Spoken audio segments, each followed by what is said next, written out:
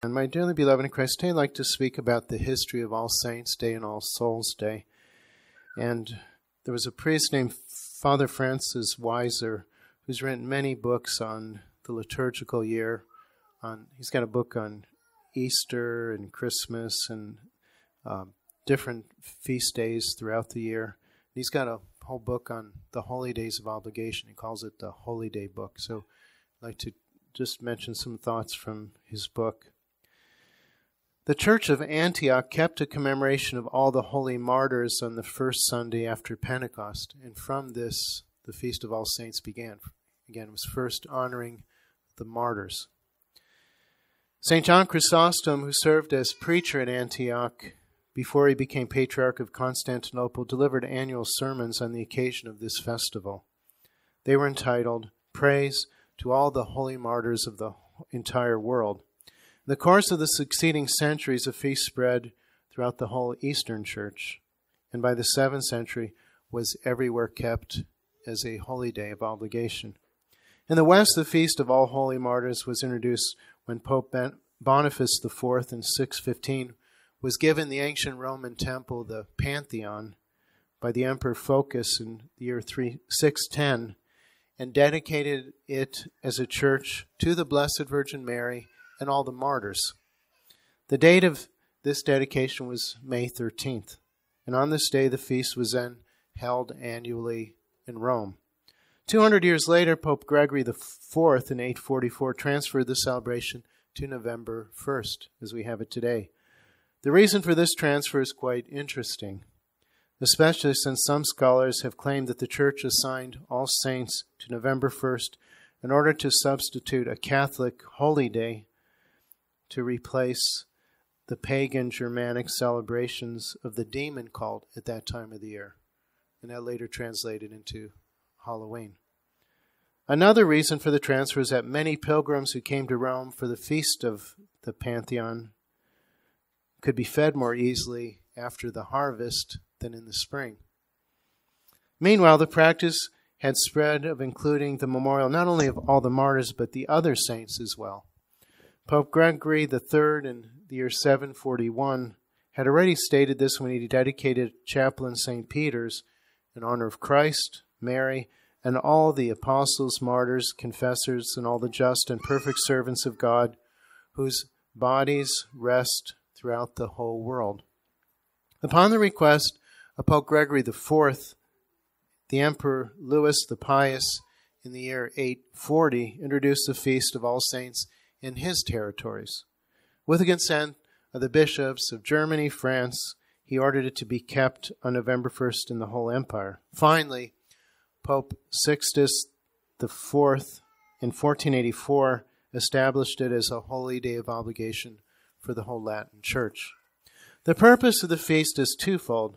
As the prayer of the Mass states, the merits of all the saints are venerated in common by this one celebration, because a great number of martyrs and saints cannot be honored with a specific day because there's only 365 days and there's countless saints. So since we cannot have an individual celebration, the Church says, okay, on All Saints' Day we'll honor all the saints. And then Pope Urban IV said that it's also to make up for any negligence, omission, and irreverence committed in the celebration of the saints' feast days throughout the year, and that due honor may be offered to these saints.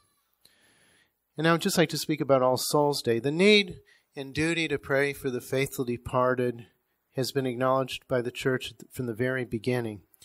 It's even recommended in Scripture in the Old Testament, the second book of Maccabees, chapter 12, verse 46, where it says it's a holy and wholesome thing to pray for the dead that they may be loosed from their sins. And then when Protestants rejected Scripture, they also threw out the book of Maccabees. It's not in their Bible, the two book of Maccabees. But the Church wants public and private prayers for the poor souls in purgatory, but especially to offer the holy sacrifice of the Mass for their release. The customary dates for public services of this kind and you'll find this in the back of your missal. It's on the day of death and burial, the 7th and 30th day after death, and then the anniversary of death. And except for the funeral mass, the actual observance of these dates is not made obligatory by the church, but left to the piety of relatives and friends of the deceased. So, after my mother passed away, in those days, I was having mass anyway for her, but there were special prayers and you could have a mass for the dead no matter what the rank of the feast was, except some very high-ranking feasts. The memorial feast of all the faithful departed in a common celebration was begun by St. Odilo, who was the abbot of Cluny in France in 1048. He issued a decree that all the monasteries of the congregation of Cluny were annually to keep November 2nd as the day of all the departed ones. On November 1st, after Vespers, the bells of the church were tolled, and afterwards the divine office for the dead was recited. And then the next day, all the priests had to offer the Mass for the repose of the poor souls in purgatory. The observance of the Benedictines of Cluny was soon adapted by other Benedictines and then later by the Carthusians. Pope Sixtus II in 1003 approved and recommended it. It was some time, though, before the secular clergy introduced it into the various dioceses. From the 11th to the 14th century, it gradually spread from France, Germany, Spain, and then England, until finally in the 14th century, Rome placed the day of the commemoration of all the faithful departed in the official books of the Western Church on November 2nd. But if November 2nd falls on a Sunday, then it's observed November 3rd. November 2nd was chosen in order to the memory of all the holy spirits, both of the saints in heaven and the poor souls in purgatory, should celebrate on 2 successive days, and in this way to express the Catholic belief of the communion of saints. Since the Feast of All Saints had already been celebrated on November 1st for centuries, the memory of the faithful departed was placed on the following day. And then Pope Benedict XV in 1915 allowed all priests to say 3 Masses on All Souls' Day in order to give increased help to the suffering souls in purgatory. There's also something interesting about that during the Freemasonic revolutions throughout the world, the French Revolution and the others, many monasteries, many religious houses were destroyed, and also the records of saying Mass. So some people had many, many Masses for the poor souls said. They're called foundation Masses. And so on All Souls Day, you'll see one of the Mass intentions is for the intentions of the Holy Father. He wants to make sure that if all the priests throughout the world are saying a Mass on that day, that they'll cover those Masses. The office of the dead is recited by priests and religious communities. And then today, there's a special indulgences available, as I said earlier, from noon today to midnight tomorrow. By saying those Totius Quotius indulgence, you gain a plenary indulgence, release the soul from purgatory by saying 6 Our Fathers, Hail Marys, and Glory Bees under the usual conditions. In many places, the graves in the cemeteries are blessed on the eve or the morning of All Souls' Day, and a solemn service was held in the parish church. The liturgical color for November 2nd is black, and then the tabernacle veil is purple, of course. The Masses are part of the group called Requiem Masses because they start with the words, Requiem aeternam dona eis Domini, eternal rest granted to them, O Lord. The sequence sung at the Solemn Mass on All Souls' Day and other occasions is a famous poem, Dies Irae, Day of Wrath, written by the 13th century Franciscan. It's been often ascribed to Thomas of Celano, who died in 1260, the friend and biographer of St. Francis of Assisi, though the authorship is not certain. And then these are traditional observances. And this was before Vatican II. It was much more observed, much more universally. Numerous ancient customs associated with All Saints and All Souls have come down through the centuries and are still observed in many countries. Some of them are of strictly religious nature, such as the customs of decorating the graves and praying in the cemeteries. This practice is general in all the Catholic countries, both in Europe and America. On the afternoon of All Saints' Day, or in the morning of All Souls, the faithful visit each individual grave of relatives and friends. To visit the graves of dear ones and All Souls is considered a duty of such import that many people in Europe will travel from a great distance to their hometowns on All Saints' Day to perform this obligation of love and piety.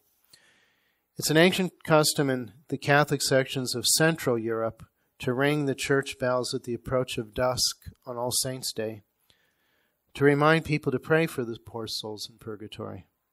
When the pealing of these bells is heard, the families gather in one room of the house, extinguish all other lights except the blessed candle kept from Candlemas Day, which is put on the table.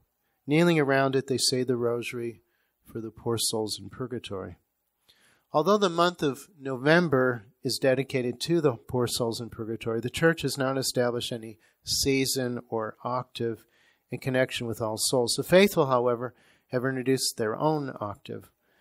It's really the whole month of November, devoting the 8 days after All Souls to special prayers, penance, and acts of charity. Before Vatican II, this custom was widespread in Central Europe. People call this particular time of the year Souls' Nights, or Soul Nights. Every evening the rosary is said for the poor souls within the family while the blessed candle burns. Many go to Mass every morning. A generous portion of the meal is given to the poor each day, and the faithful abstain from dances and other public amusements out of respect for the poor souls in purgatory. This is a deeply religious practice filled with the genuine spirit of Christian charity, which overshadows and elevates the unholy customs of ancient pagan lore. In other words, Halloween. I'd just like to close with a story about the poor souls in purgatory. In the life of St. Elizabeth of Portugal, we read that after the death of her daughter Constance, she learned the pitiful state of the deceased in purgatory and the price which God exacted for her ransom. The young princess had only been married a short time to the King of Castile when a sudden death snatched her from her family and her subjects. A hermit soon after came to see St. Elizabeth and related that while he was praying in his hermitage, Queen Constance had appeared to him, entreating him to make known to her mother that she was languishing in purgatory, condemned to a long and terrible suffering, but that she would be delivered for the space of a year. The holy sacrifice of the Mass was celebrated for her every day. St. Elizabeth asked the king what he thought of it. He said, "I believe it would be wise for you to attend to what has been made known to you in so extraordinary a manner. It's nothing more than a Christian duty to have Masses said for our deceased relatives." A holy priest was therefore appointed to say the Masses. At the end of the year, Constance appeared to St. Elizabeth clad in a brilliant white robe. "Today, dear mother," she said, "I am delivered from the pains of purgatory and enter heaven." St. Elizabeth hastened to church to thank God, and there she found the priest who assured her that the previous day he had finished the celebration of the 365 Masses with which he had been charged. The Holy Queen testified her gratitude by distributing abundant alms to the poor. In the name of the Father, and of the Son, and of the Holy Ghost. Amen.